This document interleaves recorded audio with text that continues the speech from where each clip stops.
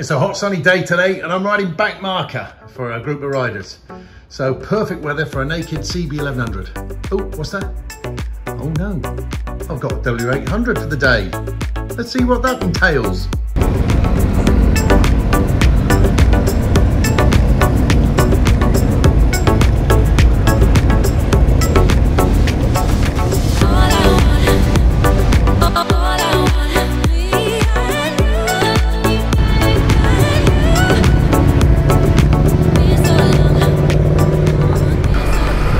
Well, I'm on a little ride out with the W800. I'm running back marker for a few fellas and a lass.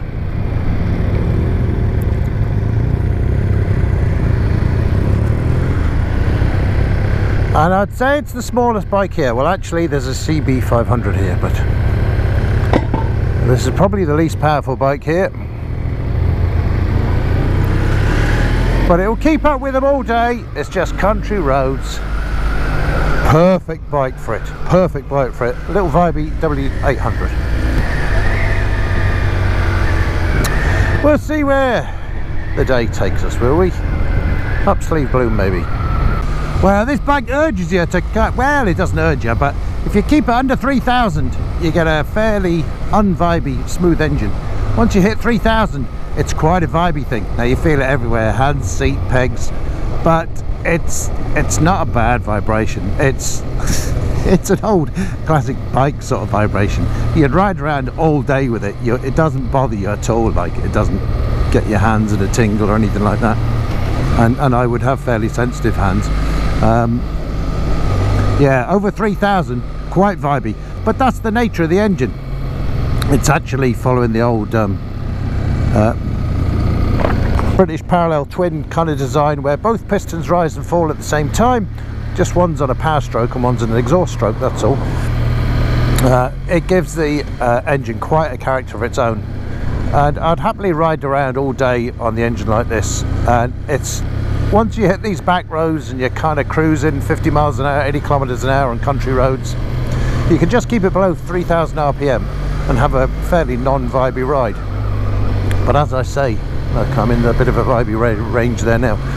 It's not bad. It's just the character of the bike. It's not something you'd probably tour on for the next 10 days with your tent and your pillion and all that sort of stuff. But everybody should have a bike like this, whether it's a Royal Enfield or a W800 or, well, this is a loner. My bike for day rides is a CB1100, which is great. I love it for days out like today. But this W800, although it's probably only about, I don't know, 20-25 kilos lighter than my CB1100, feels much lighter. Much lighter. This is, I feel right over the handlebars on this.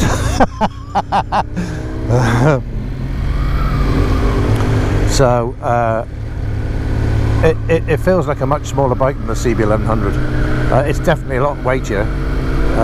It's a delight. It's a delight to spend a summery days out in the thing, and I actually quite enjoy the vibration, the old style of this bike.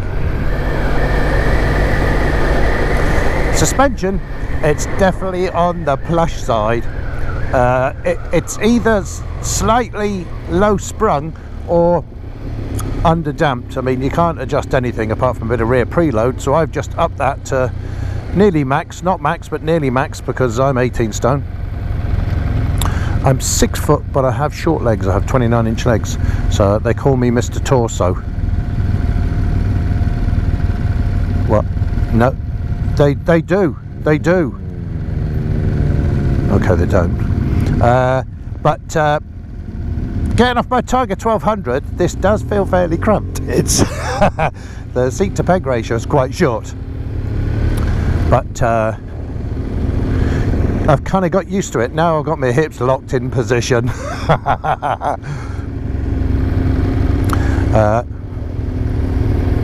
Go, go, go, go, go, go, go.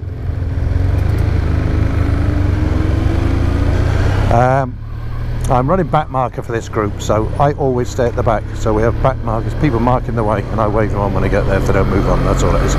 Right, so It feels a little bit cramped getting off the Tiger, of course, but 10 minutes into the ride, your body adjusts, and because this is fairly softly damped, it's actually quite a pleasant ride. It's a pleasant ride. It's not something you'd be wringing the neck of this bike, but because it is fairly low power, no 50 horsepower or something like that, maybe not even quite that, if you do decide to wring its neck a little bit, you're not going to get too much trouble.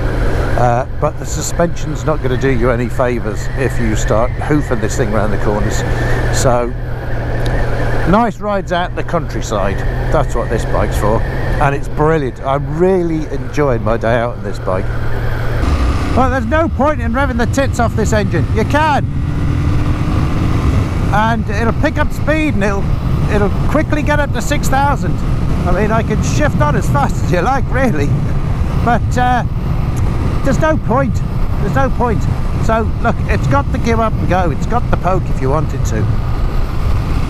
And as you get quite high up in the rev range, the kind of vibrations do dampen out, actually. It's just above the 3,000 RPM time mark that you get the big vibrations. I keep going on about them, but they're really not an issue. It's just the character of the bike. You can ride this bike and stay out the worst of the vibrations, but as I say, they're very pleasant vibrations.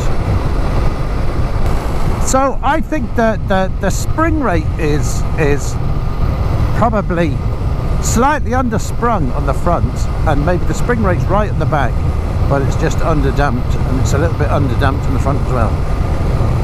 Now I say that, I'm not saying the Kawasaki engineers have made a mistake. They've purposely made this bike look like this. It's very plush. You know, I am bouncing up and down a bit on these backcountry roads, but it's not unpleasant. But if you were going to spend a good bit of time scooting around every weekend on this, I think I'd invest in a pair of rear shocks. Possibly live with the front forks, not from a performance or I can get around a corner any faster type of thing, just maybe some, I don't know, a pair of adjustable damped rear shocks to take the just to take the bounce out of the bike. But you know, if you know that of the character of the bike, you just live with it. It's not desperate that you have to change it. I mean, I'm damn sure that most people who buy this sort of bike are going out for a 20-mile spin on a Sunday or something like that, or maybe an easy commute to work. They're not going to be doing thousands of miles on the bloody thing. So even if you kept the bike bog stock, I don't think there's anything wrong with it.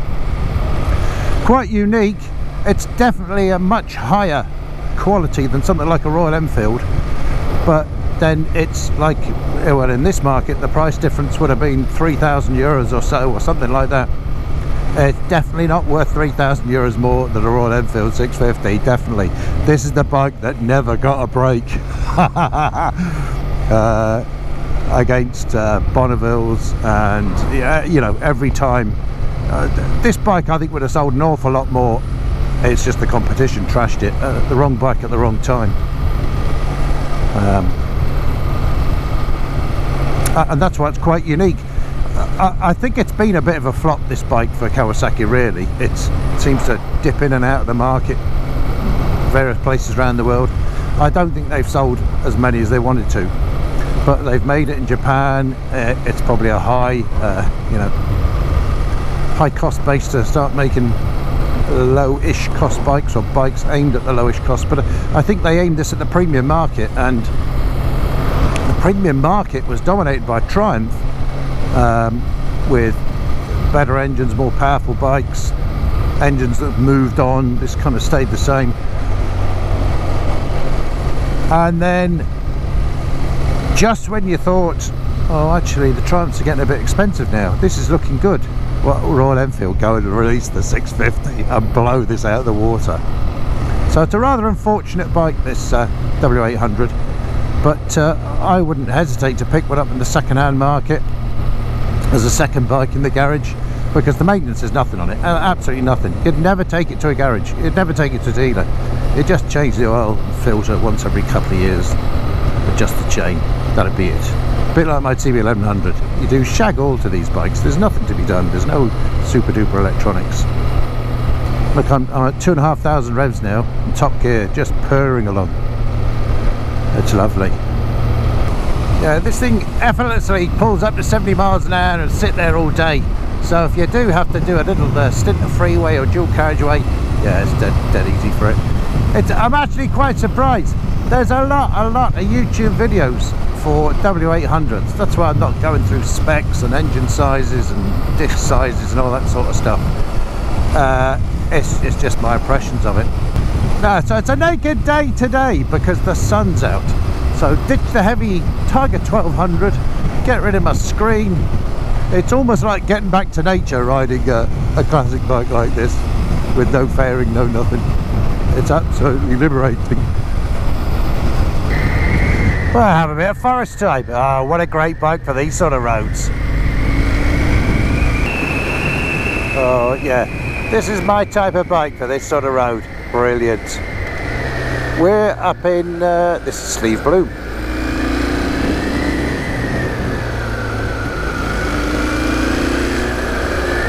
We can get some vibes going on this engine. Slightly lower gear for all these bends and hills and undulations. Great fun.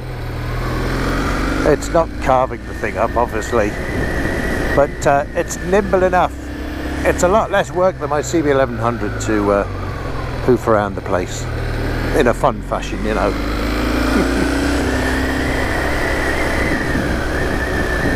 You can't go too mad around this neck of the woods anyway, because you don't have any visibility.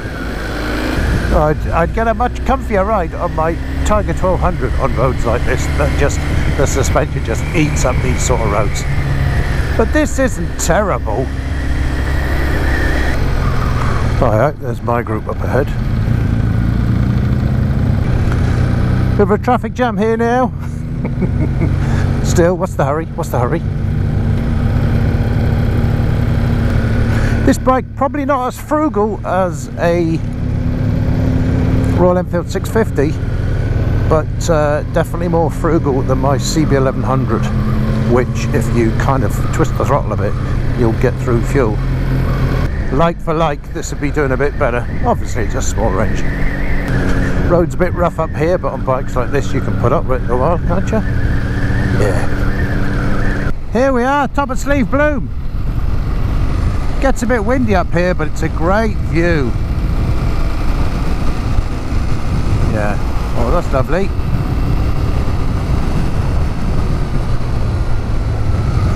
There's a county border up here and the road changes quite appreciably.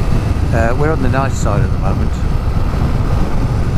Welcome to County Laois. We're not going to maintain this road. Here we go. Oh, the old road. It's bumpy as shit.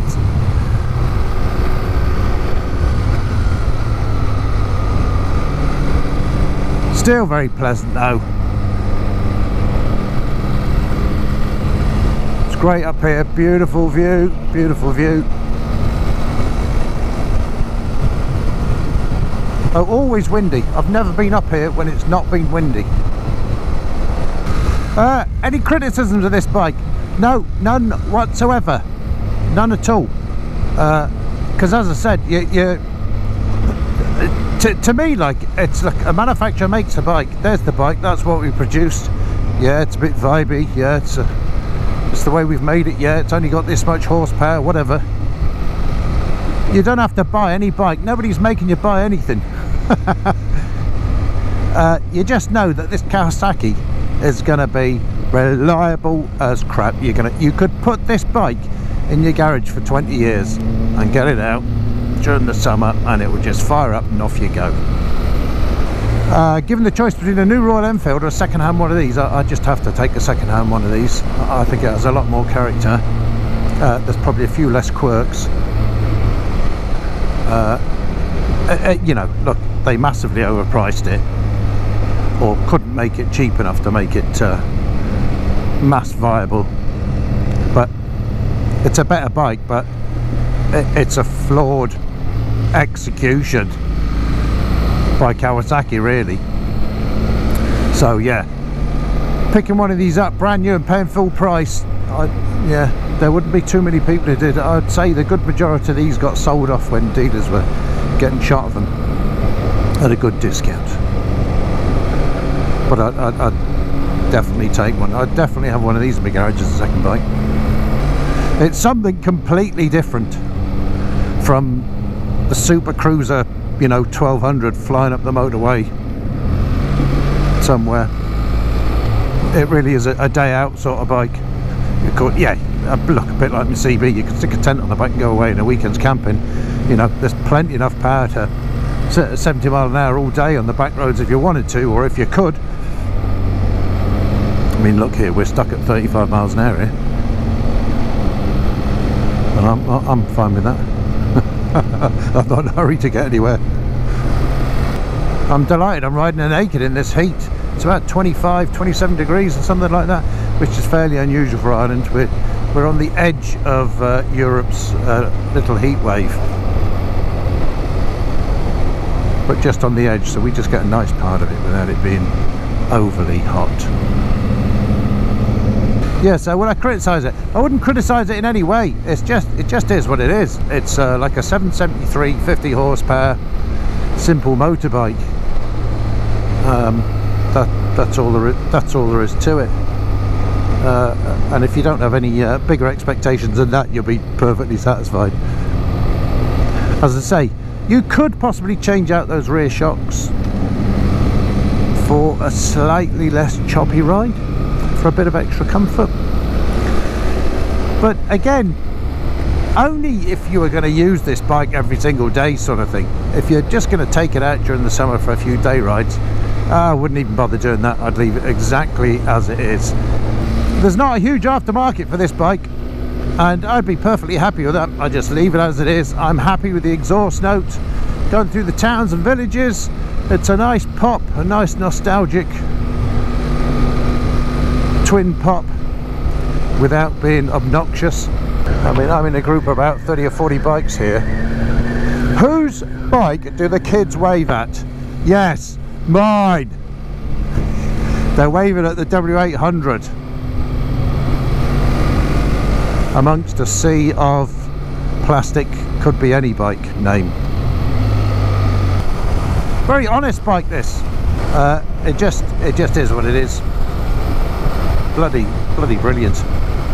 Like a few other bikes in this category, you know, kind of low-ish powered, air-cooled, simple bikes. They won't be around for much longer. You know, the Euro regs really are killing them off. I mean, they've killed off my CB1100. I'm amazed BMW is still doing their air-cooled version, air-cooled 1200. This is no longer for sale in Europe. They went through some funny versions of this. I like this normal W800 with the classic looks to it, and they did an SE version a while back in some markets, which was kind of like a bit of a blacked out paint job, but not the stupid current street one they do, or the recent street one they decided in 2019, or that Cafe Racer one. Geez, are they two odd bikes? The Cafe Racer looks like, oh, I don't like those Clubman bars, and the little cone, nose cone on it looks a bit odd. Looks like it shouldn't be there. The bike didn't go well to that design, I don't think, and I don't think they sold an awful lot of those really.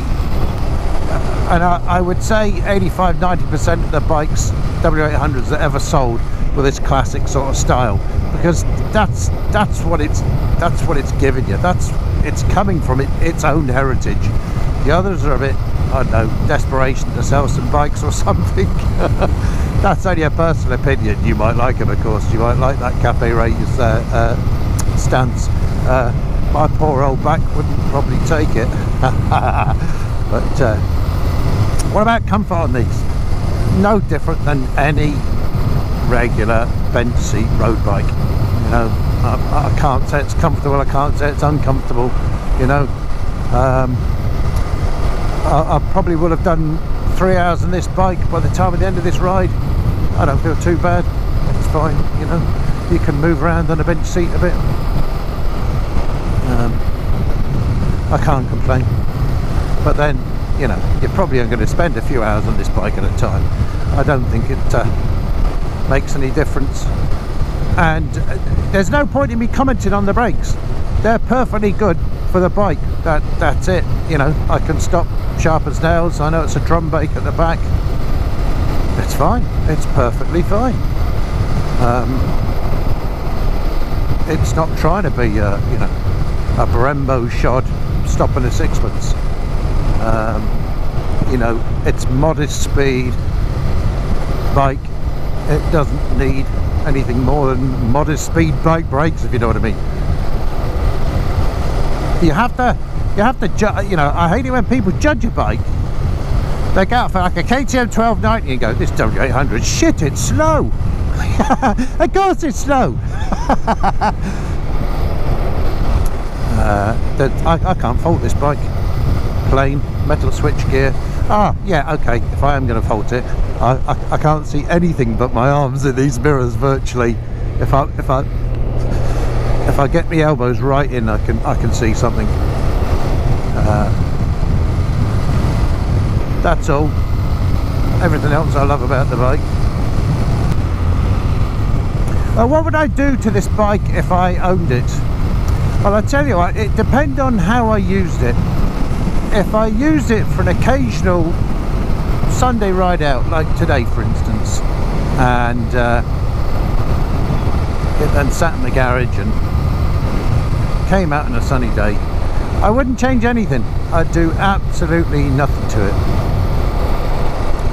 apart from keep it maintained, that was all. You know, keep the chain oiled, keep an eye on the tyres, that's about it. If I was going to use it as an everyday bike, whether it be commuting or you know, or I want to do long mileage over the weekends, or pilot high with camping, I think the only thing I'd do is I'd check out the suspension. I think I'd get a new pair of shocks in the rear, but I'd get it made for my weight, get adjustable damping, so I can just take that bounce out of it. As I say, it's not uncomfortable, but you could make it a bit more comfortable.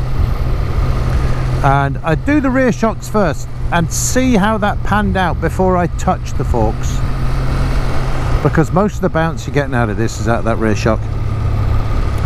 So I'd do the rear shock first, but again, only if I was going to use this bike on a daily or very often basis, long ride basis. If it's going to be a Sunday afternoon bike, I wouldn't touch anything. I wouldn't change anything. I wouldn't change the exhaust. I'd do nothing. It's very easy to get to neutral. That 850 is a sharp looking BMW, isn't it? Very nice. What do you think of my red vest? Because I'm the back marker, I'm the only person wearing red. So when someone's marking the road at the junctions up ahead and they see a red vest, they know they can carry on, and I'm the very last man in the group. Here we are. I'm not that he's trying, but I am keeping up with an S1000 at the moment. Because he can't go any faster. Well, he can go faster around these corners. I can feel the suspension around those bends if you push it. you can. Ooh, that's interesting. And I'm not too sure about these tyres either. But look, we're out for a country ride.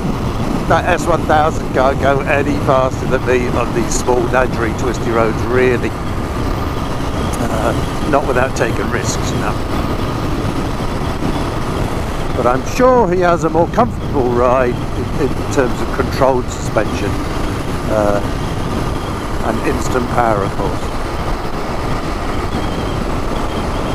But if you want to cruise at 70 miles an hour on this, no bother at all. The engine, it accelerates quite nicely. It's not like some big heavy flywheel type of bike. It's free to spin up. Yeah, doing about 70 miles an hour there in fourth, and you could sit there at 70 miles an hour all day on this. Those revs aren't intrusive at that in that spot. So See, look, I could have had that mule on that corner. I could have had you. That's not the hooligan attitude we want in the W800, Terry. I'll definitely have to borrow this bike again on a Sunday afternoon. Whoa, oh, fucking hell. That fucking tractor, that car nearly ploughed into it there. It's fucking smoke coming off his tyres around that corner. Yeah, you can change direction quickly enough on this. I mean, it's a heavy bike for its power, but it's actually not a heavy bike, if you know what I mean. So you can change direction pretty quickly on this. It's dead easy to drive. Oh, it's dead easy to drive. Oh, a nice country stretch. Get a bit of air through my vest.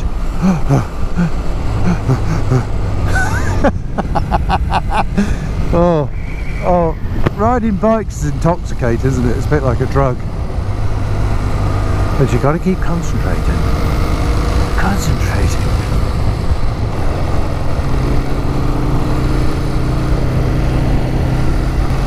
Right, I shall have to wait for that S1000. He was off the side having a wee-wee. I'm the back marker, so I'll have to pull over. Actually, when all the water-cooled engines are rotted away because somebody left crappy coolant in them after years and years, it's going to be all the Royal Enfields, W800s and CBs that are left. Come the nuclear apocalypse, we'll all be riding, everyone's going to be looking for W800s. Or any air-cooled bike. I can really say I haven't had so much fun on a bike in ages. I'm really glad I'm not riding my Tiger 1200 on this hot sunny day.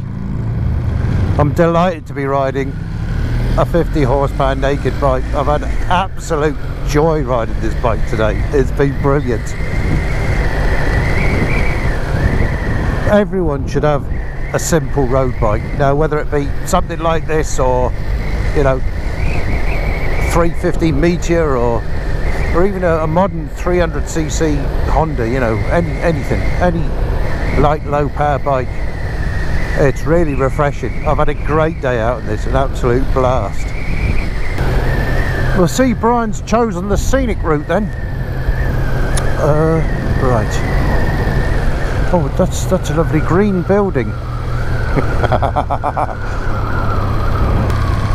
Here we are.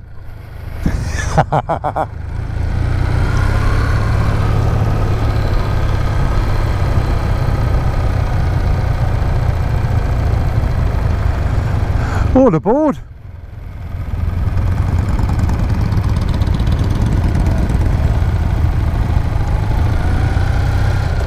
Super.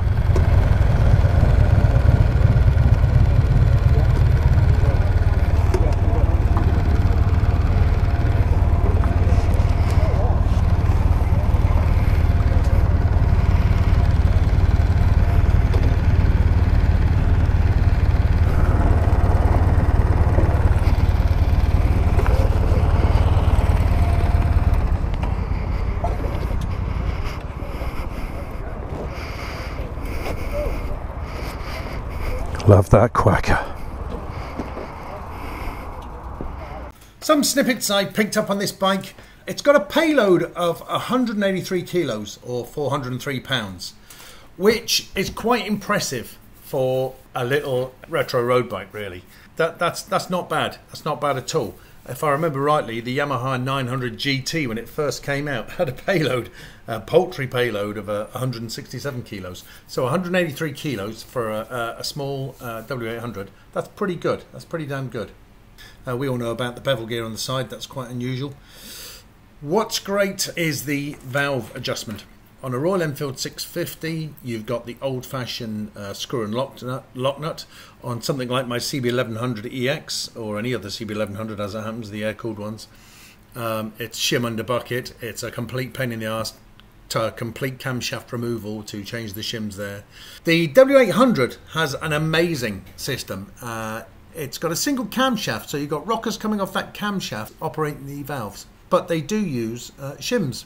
But what you can do then is slide the rocker out the way and with a magnet remove the shim and change the shim. So you can measure your valve clearances. If you need to do a new shim, no camshafts come out, no nothing. It's the most fantastic system I've ever seen.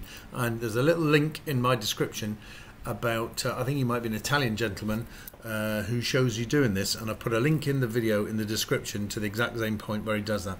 It's absolutely fantastic. So the modern shim type valves adjustment, but super easy to do. Well, the transmission is equipped, this is straight from the user manual now, the transmission is equipped with a positive neutral finder. When the motorcycle is standing still, the transmission cannot be shifted past neutral from first gear. To use the positive neutral finder, shift down to first gear, then lift up on the shift pedal while standing still. The transmission will only shift into neutral. So basically when you come to a stop, you've kind of got all the way down into first, you've stopped and you pull up on the lever, it's always going to go into neutral. And I didn't know it had this feature till I looked up on it afterwards, and I always thought it was dead handy to do, so that was very good. What else? Yeah, okay, one thing it does tell you in the manual, if you're going to be sitting there ticking over for more than 5 minutes, switch the engine off. So if a really long light change, why not? Yeah, switch the engine off. It is air cooled, and if you're not moving, you're not cooling it. It's nice to see though, it's clean and uncluttered. There's no oil cooler. Most of the air cooled bikes that are left kind of help themselves along a bit by sticking on an oil cooler. You might notice here on the W800 it doesn't even have an oil cooler, so that's interesting. Something in the manual that I'm sure a lot of people never bother reading. We talked about this thing having a payload of up to 183 kilos or 403 pounds. Well, they give you two back tyre pressures. Up to 97.5 kilos or 215 pounds, they recommend 32 psi for the back tyre. Once you go over that 97.5 kilos, up to that maximum 183 kilos, they want you to put 36 psi in the back tyre. So if you're a heavy chap or chapess like me, you'd go away and stick 36 in the back tyre, wherever you are, whatever load you have, or whether you have a pillion or not, or anything like that. So that probably is something to do with it having a tube tyre, I guess, because you find that there are a lot of tubeless tyred bikes. They don't give you alternate tyre pressures depending on load. My Africa Twin, my 2016 Africa Twin used to do that. It used to give you two tyre pressures for loaded with pillion and all that, or solo. So yeah, 36 psi in the back if you're a heavy fella or heavy girl or taking lots of luggage. I've seen some YouTube videos of guys complaining and dragging the pegs because they're kind of pushing on and stuff like that. Well, look, when you add more weight to a bike, you add more preload to compensate for that weight and bring the back of the bike back up again.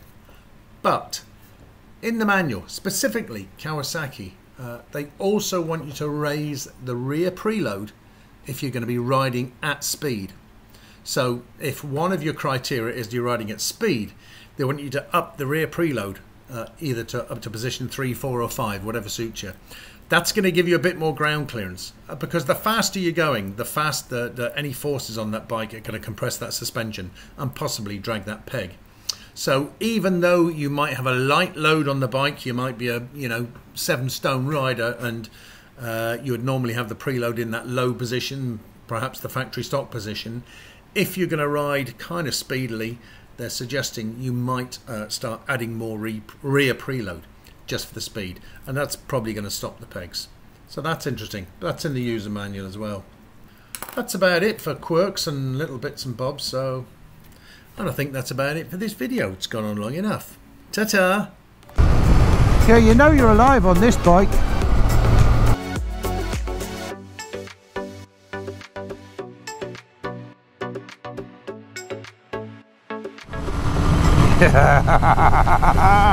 Oh.